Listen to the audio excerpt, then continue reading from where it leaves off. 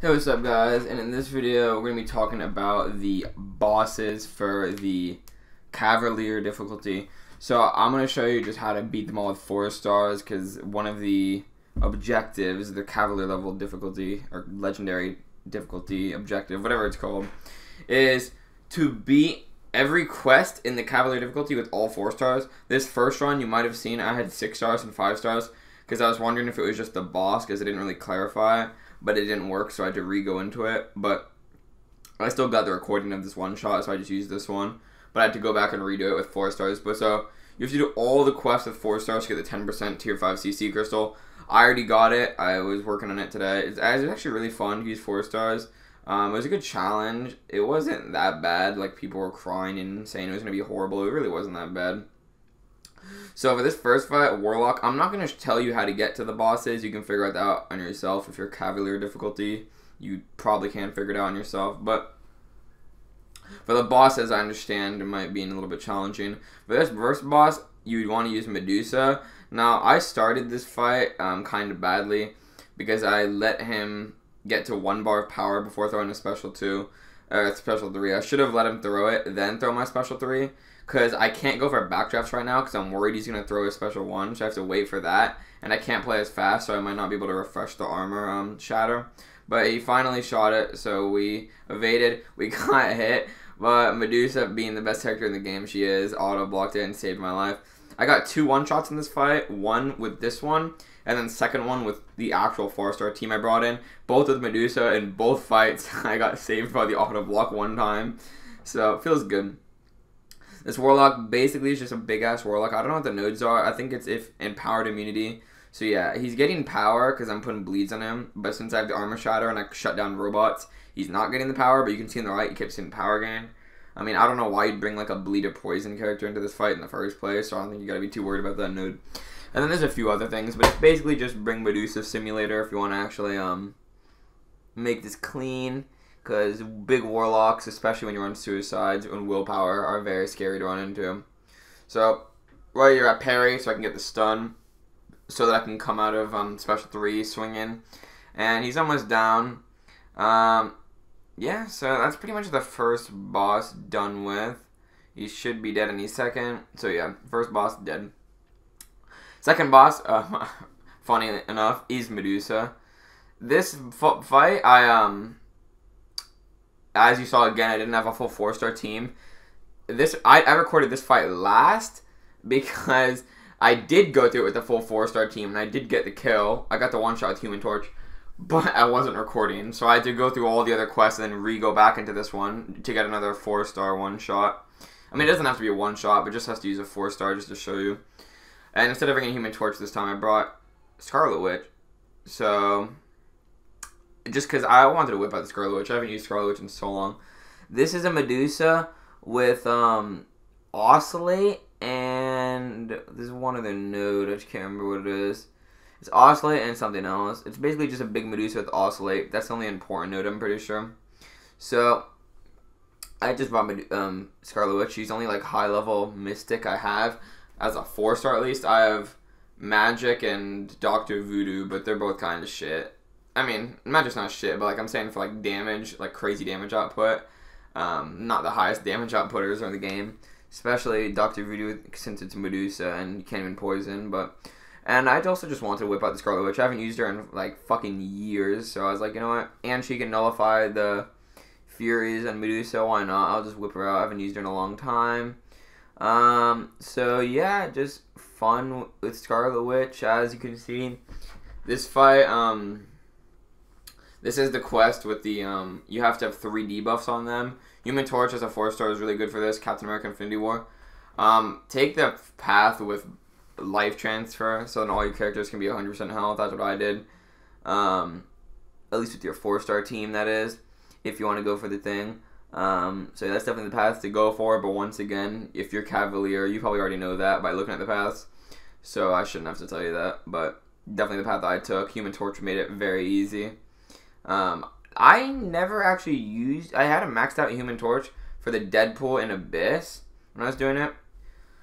But other than that, I've never really used Human Torch because I don't have a 5 or 6 star, and that was my first time using him as like a 4 star, and holy shit, I see why there's so much hype around this dude. Just as a 4 star, when I was going through this, he was fucking raping, dude. There was this Doom boss with like 150,000 health. I'm pretty sure every fight has like 200 to 300,000 health, but this Doom was lowered because I think they realized Doom's not a fun character. And Human Torch just destroyed him. Also, we got too much power gain here and got to special 3, but this fight's almost over, so yeah. Scarlet Witch making quick work of Medusa.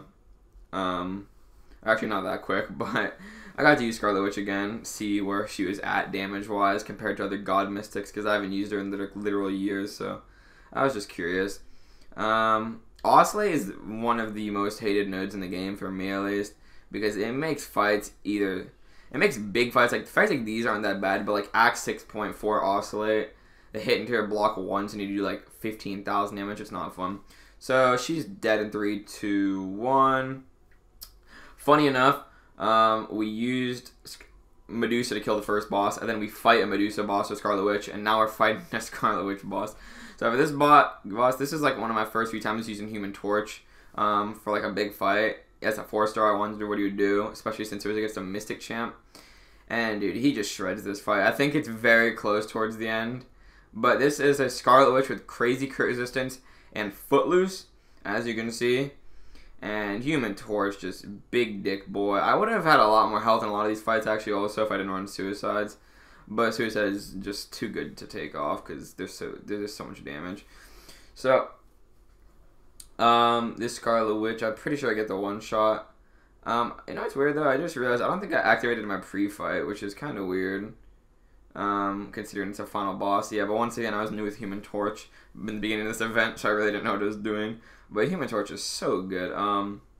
He was also so good for the next boss, you'll see. I didn't realize. Human Torch is so... Like, after using him as a 4 star to go through these quests, I want a 5... not really a 5 star. I want a 6 star so badly, dude. The 6 star is so... Like, he's so good for, like, so much random shit you didn't think about. But, well, at least if you don't have him. Like, for me, there's so much shit he's good at that I wasn't even thinking about. So, right here, we are coming back. Got a shit ton of Smolders. My Incinerate, even as a 4 star, taken for big damage. I mean, if this was a 6 star, this fight would have just gone rinsed so quickly. Scarlet Witch also has some weird power gain in this fight. I didn't really read the node fully because I couldn't be asked, to be honest. So there is some weird power gain. Read it for yourself. I don't really know. It didn't really get me killed. Actually, it got me killed like a minute ago because I was exploring before I started recording this. So yeah, I actually did get me killed like about 2 minutes before I started recording. So right here, she's dead. Next, we got Professor X, and this fight was my second time doing it, and Ghost is really good for this fight, I found, but also Human Torch. Also, that intro screen where he like looks at his mask, the first time I saw that, I thought I lagged out, and that was like his winning screen animation, so that might throw you off. Also, he makes like the background look cool as fuck. Like, these month's characters are actually like so sick. Professor X's special one is really easy to dodge. The hands, you just have to be out of range, kind of like Mephisto. You don't even really have to even dodge him. You're going to see me pause. And I think I got slapped here.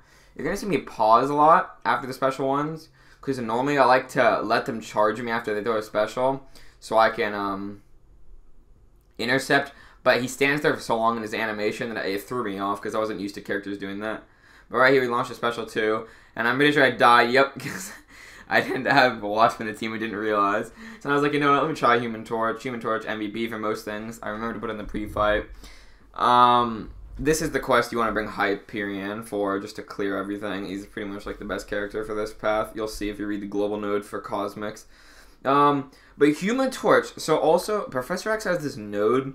I don't even know if it's a node. I think it's just part of his kit, where he, like, you miss, like, every, I don't know how many hits, like, every 10 seconds, and then it goes in, like, a 20-second cooldown. I think you can see in the top right. And, Human Torch, when I was playing, I realized, I'm pretty sure I remember, because I didn't play Human Torch, but I've seen YouTube videos, and I'm pretty sure I remember someone saying, probably Legacy, because he plays the most Torch. I remember Legacy saying something like, he can't be missed above a certain temperature, and I think it's 10, but I don't know, 10 or 20, 15, one of those. I think it might be 10, but I could be wrong once again. I really don't know. But I remembered that fact, and it was just so good. Also, Professor X's hits are energy based, I'm pretty sure. So that made this fight like just 100 times easier that I didn't realize his fights were energy based. So I was just building Smolder. It's such a good time. Human Torch is so good, dude. Doing this event makes me really want to get him as a 6-star. Really bad, because not really a 5-star, because 5 stars are kind of dead. Also, I'm close to getting assigned tier 5 CC, and I have no good options. And I would gladly rank 3 a 6-star Torch, because he's... After playing him as a 4-star, I've just realized... Like, I already knew his value was insane from watching shit from the Abyss, but I've never actually got to, like, feel it firsthand for myself, and he's just a fucking monster, dude. Against anyone that's, like, Mystic or Energy attacks, anything like that, he just destroys them. It's not even, like, a joke. So, yeah, Professor X down from Torch. Next, we got Magic. So, this is a hard Magic. It has Buffet. It's, like, 400k, 300k slime.